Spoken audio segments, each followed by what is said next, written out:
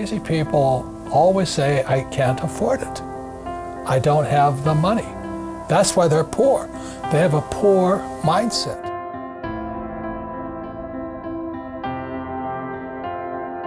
I don't know what the heck people think about money, but that's what I get a lot of, is kind of this, well, you know, money's not spiritual.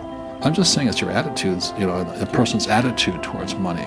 I make a lot of money, but I give a lot, you know what I mean? It goes to biblical principle, the more you give, the more you receive.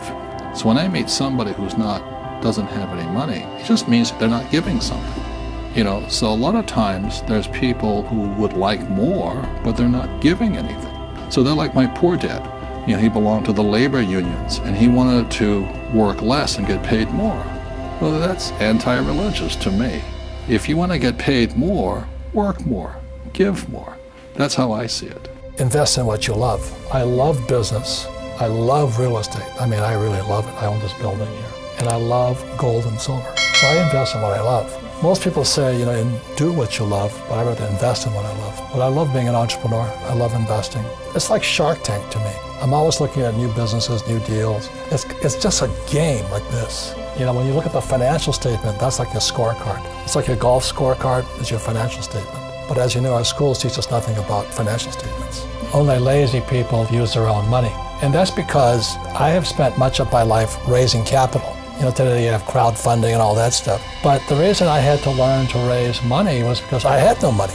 And so if you read Rich Dad, Poor Dad, in there, my rich dad always said, never say, I can't afford it. And it was my rich dad and many of my teachers subsequent to that said, lazy people always say, I can't afford it. I don't have the money. That's why they're poor. They have a poor mindset.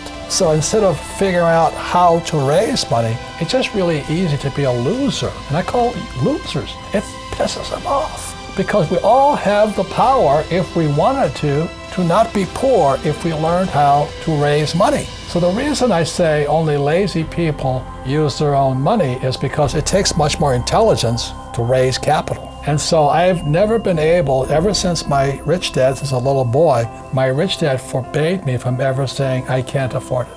He says, figure out how you can afford it. How can you do something? Figure out how you can do something. So over my lifetime, most of the projects I've started, I've never had any money. I like not having money because it forces me to think. I get creative. I have to educate myself. I have to talk to rich guys. Hey, how'd you do this? How'd you do that? How'd you do that? And what has happened to me, and I just turned 72, I've never needed money because if I need money, I figure out how to raise it. So today you guys have crowdfunding and all that. I mean, I don't know what that stuff is, but it's easy to say I can't afford it. All the poor people say I can't afford it. All the poor people say, well, let's tax the rich. All the poor people are saying, well, give me a free education, free food, free schooling, free manicures, free pedicures. There's laziness. Why did I say only lazy people use their own money?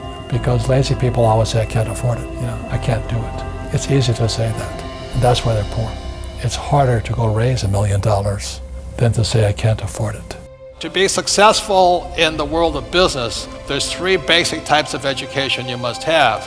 1, academic education. That's reading, writing, arithmetic. You know, it's very important. I'm not saying it's not important, it's extremely important.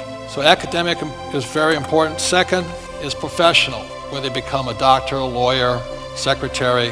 In my case, I had 2 professions. My first profession was a sailor. I was a 3rd mate on board oil tankers. Again, it was a good profession. And the 2nd profession was as a pilot, and most of my friends went on to become airline pilots. I just didn't want to fly anymore.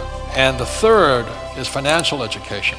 As a young boy, I realized that I could beat my friends over here if I understood this. In other words, I can make a lot more money here than these guys here.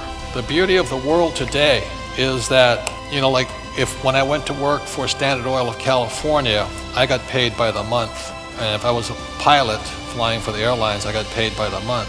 And when I worked on straight commissions with Xerox, I got, you know, basically commissions. But I realized from my rich dad talking to me that if I understood financially, I could make money 24/7 without working. That was the difference. So what you'll be learning about is how we make money 24/7 without working. To me, that makes a lot more sense than working hard all the time.